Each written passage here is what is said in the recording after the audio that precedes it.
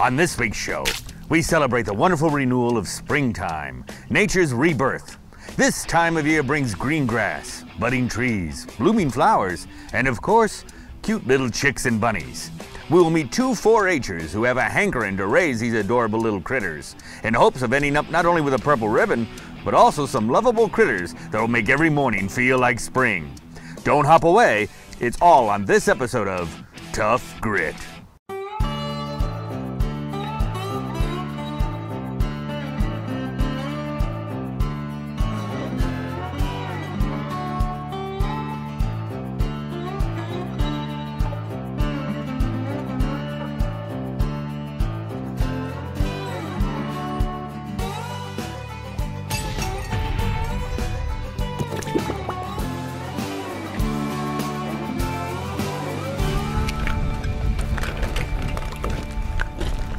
Shannon, what are you doing just throwing all these eggs away? Because they're empty. There's no chocolate, no coins, no prizes, not even any yolks, and I'm hungry. I've got it. I won't rely on that rascally rabbit anymore. No, I'm gonna raise my own eggs from scratch. Yeah, that's it. Think of it, Caleb. Fresh eggs every morning for breakfast and hot wings every night. But how do I get started? Well, you can start at the very beginning by incubating some eggs, or you can get yourself some chicks. Can I get those from Tractor Supply? Sure, but you have to give a thought to how you're going to house them, and you're going to have to wait a little bit on those farm fresh eggs. What a killjoy. Perhaps you're tired of rabbits invading your garden plot instead of being in your stew pot. Or maybe you're tired of the pesky little plastic eggs being found everywhere. Maybe you're tired of paying high prices for flavorless old eggs or tough, tasteless meat at the supermarket. Or you're entertaining the thought of raising a small animal or two as an FFA or 4-H project for your children. At any rate, not knowing how to house and care for these animals will leave us all in a big pile of tough grit. That's where we come in. I'm Shannon Riley. And I'm Caleb Regan. Today, we're not only going to show you how to complete the project, we're going to give you the tools and know-how you need to get it done right the first time. And we're going to throw in a little friendly competition between neighbors. And we're not going to do it on the cheap. Our two contestants today are two 4-H members and step-siblings. Let's meet them. Our first contestant is 15-year-old Brett Whittington from Michigan Valley, Kansas. Brett is a student at West Franklin High School where he plays basketball. In 4-H, he shows goats and his dog, Trooper. Brett is a true tough grit outdoorsman. He's so tough, I heard he eats his meals with a hay fork. I wonder what he uses for a toothpick. Contestant 2 is Bailey Corwine, who is also a student at West Franklin High. Bailey is a recent 4-H queen who shows cattle and swine. She rides horses for fun and says she loves her life on the cattle farm. Bailey asked me for a hint about today's project. I thought I would help her out, but for some reason she got upset when I whispered, chicken. Welcome to Tough Grit. It's time to find out what your project will be. Get ready to shake your tail feather and hop to it, because your Tough Grit challenge is building a chicken brooder and a rabbit hutch. Raising chicks from scratch isn't all that difficult. Your first challenge is to build a simple cardboard first home for your chicks. Today we're also constructing a rabbit hutch. We'll learn all about the different housing options and how to create an affordable, durable habitat for our furry little friends. And you're in luck, because you're not going to have to go about this alone. We brought in some experts to give you some great advice. As always, the Team Grit expert is the ever-knowledgeable Hank Will, editor-in-chief of Grit Magazine. Hank is the real deal. He looks like a real hair raiser to me. And this week's Tractor Supply Company expert is Danny Womble, manager of the Rocky Mount, North Carolina store. This gal is a pro. She knows how to get even the shyest chicken out of its shell. These experts will be coaching you along the way and giving you advice, helping you to complete your challenges efficiently, accurately, and safely. Whichever one you can do the best with those 3 criteria in mind will walk away with up to a $1,000 gift card at Tractor Supply Company. For the first part of our project, we'll be using some basic supplies: a roll of tape, a utility knife, scissors, a bale of bedding, and a heat lamp. The tools and materials for the second challenge are fairly simple too. You'll need a screwdriver and the heavy-duty rabbit hutch from Ware Manufacturing. Before we jump into our project, let's go to our experts to find out what to expect from our chick condo competition. The tools and equipment we'll need for this project are really pretty simple. You'll need 2 boxes, ideally about the same size. These are 24 by 18 by 18. You'll need it at least 18 inches deep because the chickens will jump out. Okay. You can get these boxes from anywhere. It can be a hardware store, grocery store. You can even buy them from a storage supply house. Both of them about $15. Okay. Brett, the key to success with this project is to know which end is the top and which end is the bottom of the box. If you bought the boxes, there's always a label at the bottom, like on these. And then you just want to assemble the box, raise it up, fold in the short flaps, fold in the long flaps, and get that seam kind of lined up. And then tape it. There you go. The purpose of the tape is strength, and you want to be able to seal in the bedding in the brooder. Then you just flip the box over, and you want to tape down the center seam. Then we're going to take our knife, be very careful with this, and we're going to cut down both factory seams. Okay? Fold it out, and then if you'd hand me the other box, we'll see how they fit together, kind of like a puzzle. And ultimately we want to slide them together, make yourself one longer box. We're going to have to tape down the seams and get any loose bits to tape out to prevent the chickens from pecking at it.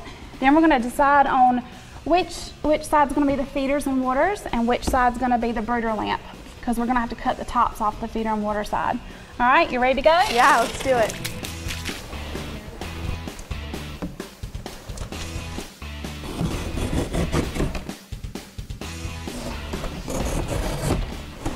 There we go. Brett, next we want to make the support for the heat lamp, and we can do that using one of the long flaps that we cut off the box earlier. Basically, we want to fold it in thirds, get one edge up like that, get the other edge about like that. Then you want to run a length of tape along the seam to hold it together. We'll do this in a couple steps here because the cardboard is pretty stiff. Like that. And you wind up with a pretty nice rigid piece. So the next step is to cut 2 slots in this, make a cut at an angle about half to 2/3 of the way up.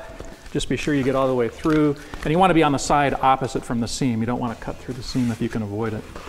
So we'll do the other one down, say right about here. Just take these long flaps that we left in place and insert them into the slices that we put in the beam.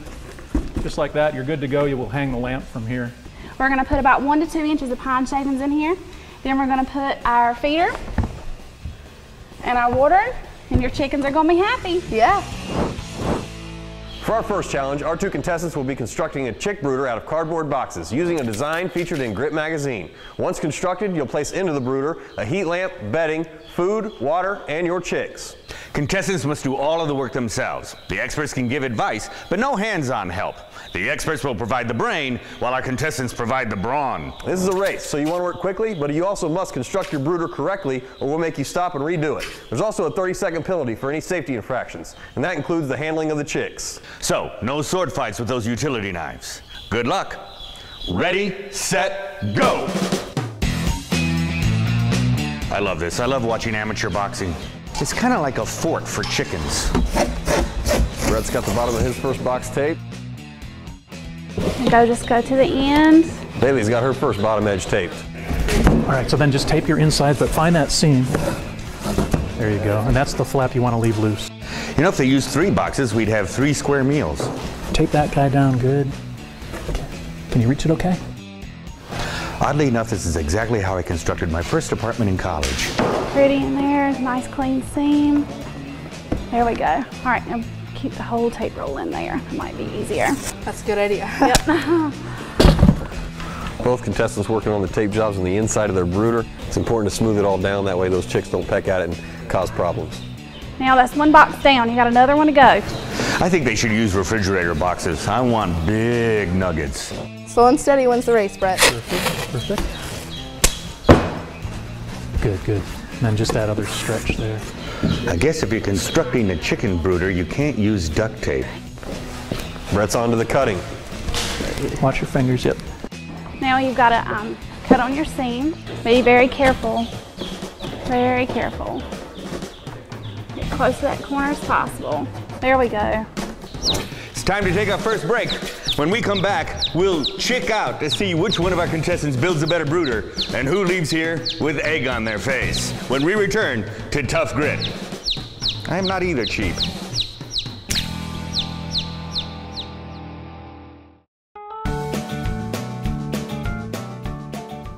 Whether brooding chicks for a laying flock or broilers, ground corn cobs, wood shavings, or shredded paper work well as brooder bedding material. You want to be sure that the material is not so fine that the chicks will ingest it, nor so slippery that they can't get traction on it. Chicks raised on slippery surfaces tend to develop splay foot, which cripples them for life. Turn on the heat lamp to warm up the brooder before installing the chicks. As you add chicks to the brooder, dip their beaks into the water trough and release them. If they huddle in a tight group beneath the lamp, they are cold.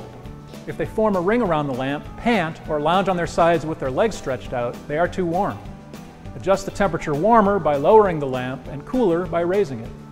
Contented chicks will peep with a mesmerizing murmur and will be more or less evenly dispersed beneath the lamp, with individuals or small groups making frequent trips to the waterer and feeder. You will want to lower the brooder temperature about 5 degrees each week by raising the lamp in small increments, and when your chicks are fully feathered, it's time to move them to a safe outdoor coop. Take a little care with brooding, and in a few months you'll be enjoying farm-fresh eggs every day. We're in the heat of challenge number 1 as Brett and Bailey put together their cardboard brooders. Next, they'll just install their heat lamps and then place into the brooder their bedding, feed, water, and their 10 chicks. Caleb knows all about that because he's such a chick magnet. Bailey finalizing the cut on her second box. Just pull that bottom out. It's a close race so far. Beautiful, awesome. Both contestants have their brooders fit into place. Now let's get on the taping. Go all the way down to the corner. Nail pull. See how you've got that pressure on that end? All right, now keep on pulling. Keep on, keep on, keep on. There we go, now we're cooking. Brett moves on to cutting off those excess sides. Beautiful. Team Grit was getting some flack from their flap. That first flap giving Brett a little bit of trouble. There, he's got it. So let's cut from here down off. Awesome. There we go. Hot dog. Awesome. Beautiful. What's up? Bailey coming back. She's a little quicker with that box cutter.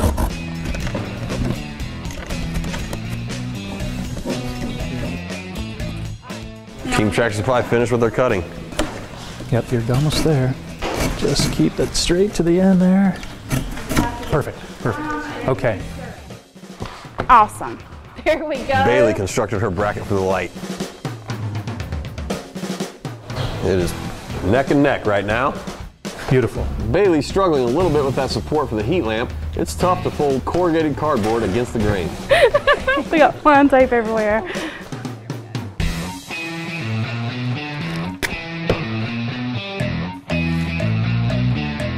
Brett's got his light support made. Goes on these flaps here.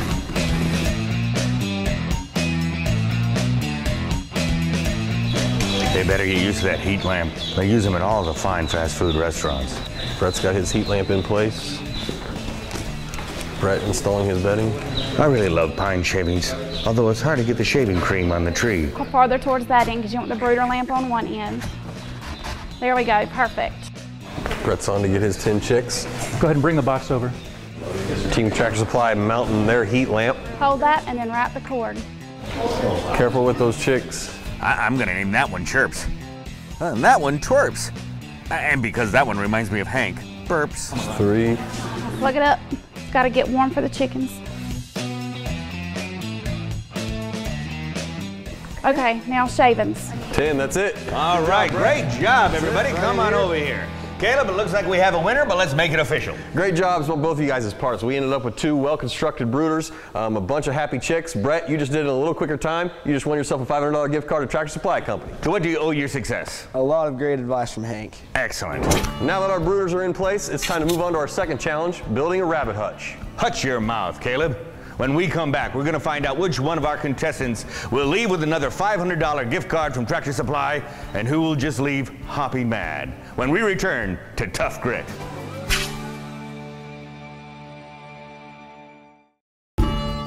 Welcome back to Tough Grit. Today, we're making habitats for chicks and rabbits. Our 2 contestants, Brett and Bailey, have mastered the art of the cardboard chick brooder. Now it's time to set our sights on a rabbit hutch. Now, a rabbit shelter needs to protect rabbits from 2 things, the elements and predators.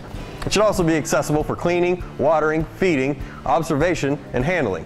Let's turn to our experts to get us started with the rabbit hutches. Brett, for beginners at raising rabbits, it's probably best to choose a wire cage such as we've got here. You can actually hold the wire cage with a wooden frame, which is kind of like what we're going to build today, but you can also find one that has a metal frame. And you definitely want to have a wire bottom. It's much more sanitary than an all-wood hutch. It's possible to raise rabbits in an all-wood hutch, but you want to be more experienced and you want to know how to keep it really clean because it's a good place to breed parasites. The first big decision with getting rabbits is to keep them indoor or outdoor. Rabbits can handle from 50 to 69 degrees Fahrenheit. They can go as low as 32 and up to 100. Now, when keeping them inside, ventilation is a key. If you're going to locate your hutch outside, you want to definitely put it in a place where there's going to maximize the airflow because you want to keep your rabbits as cool as you can in the summertime. In the wintertime, you do want to keep them out of the wind, and even if they're in kind of a windy place, you can take care of that by surrounding the sides of the hutch, at least 3 of the sides and perhaps the top, with plastic sheeting or plywood or something like that. Do most people choose to keep their hutches outdoors? Yes, ventilation is the key. You really want 1 rabbit per hutch, ideally. However, just keep the buck out of there. You can have 2 does together, just keep the buck out. Besides shade, how can I keep my outdoor rabbits cooler in the summer months? That's a great question, Brett. You know, you can put a fan so that it blows cool air across them. You can actually install a mister fan, which will cool the air even further. You know, and I think probably one of the best things you can do is take virtually any container that you can get your hands on, fill it with water, put it in your freezer until it's frozen solid, set it in the hutch next to the rabbits, and they'll snuggle up and it'll help lower their body temperature. You really just want to have 1 pound per square foot of cage. So in instance, these 8-pound does, let's have 8 square feet for them. All right? And now it's time to build our hutches. But will they be rarefied rabbit ranches or houses of harrors? Remember, you must move quickly, but you must adhere to the instructions provided. First one done wins, but you're not done until your hutch is rabbit ready. So filled with hay, water, and your rabbit. Good luck to you both. Ready, set, go!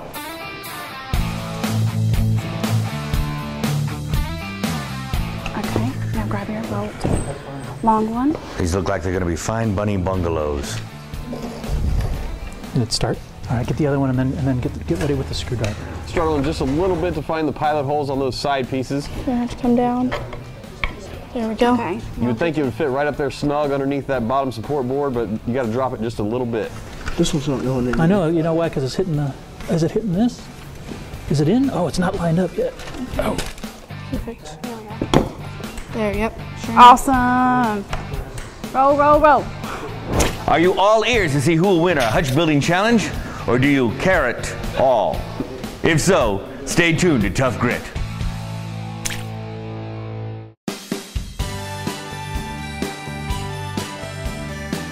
Rabbits are complex animals, and there's a lot that goes into properly providing their nutrition. You've got an overwhelming variety of options, including hay, fresh vegetables, and greens, grain, and pellets. It can be quite a chore to mix your own feed at home, particularly when you're starting out. Consider feeding them a good grade alfalfa pellet. High quality pellets contain all the vitamins and minerals that your rabbits require, with the right balance of protein and fiber to help them reach their full potential. Most rabbits need 2 to 4 ounces of alfalfa pellets a day, which means a single 50-pound bag will last you 6 months to a year, depending on the size of the rabbit. They should also have forage to aid in their digestion. After you've gotten used to working with your rabbits, you'll be familiar with how they act when they're happy and healthy. At that point, you'll be more comfortable taking time to mix up your own feed blends if you want, and you'll be experienced enough to ensure that your ration is giving your rabbits everything they need. We're in the home stretch of our rabbit hutch building challenge, and Bailey and Brett are both hard at work.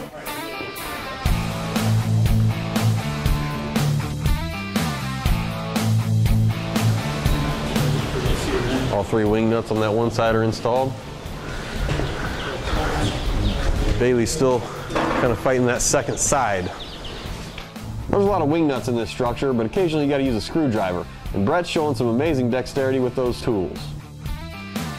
Look at which side screw do I need? You'll need the long one. Bailey and Brett are both bright kids. You can tell they're asking good questions, following directions to a T, building these hutches the right way. You want to switch me sides so that I can look at everything? Yep. Well, one thing I know is when they're all done with this, they're going to get good television reception with all those rabbit ears. There we go. Perfect.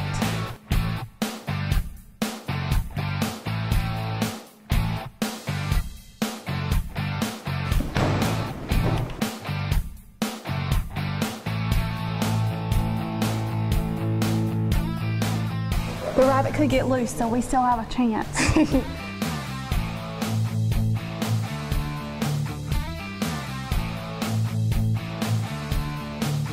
Finished. Good job, All right, great job, everybody. Very fine competition. Come on in here, Caleb. It looks like we have a winner, huh? Good job, both of you guys. We got a couple of Hutches back here that would make anybody happy. Brett, you just did it in a little quicker time. Congratulations. Congratulations, sir. You win a $1,000 gift card from Tractor Supply Company. What are you going to get with your winnings? I'll probably just share it with the family. That's a great plan. And did you have a great time, Bailey? Yeah, and I'm still smarter than you, so. Oh, no one ever questioned that. And if you're sitting at home right now thinking, hey, I could do that, well, get off your fluffy tail, hop over to the computer, and sign on for the Tough Grit Rural America Challenge. Here's how. To sign up, go to toughgrit.com and click on the I Can Do That button, or look for the advertisement in Grit Magazine. Don't wait, sign up today. Now you know almost everything you need to know about building a brooder for chicks and a hutch for rabbits. And if you'd like to learn more, visit toughgrit.com. I'm glad you could be with us today, and I look forward to seeing you again soon. And remember that old adage, don't count your chickens before they hatch. And if I'm around, you better count them carefully. Why might that be, Shannon? Because I love a fried chicken dinner. I'm Shannon Riley. And I'm Caleb Regan. And if you see us coming, you know you're in Tough Grit.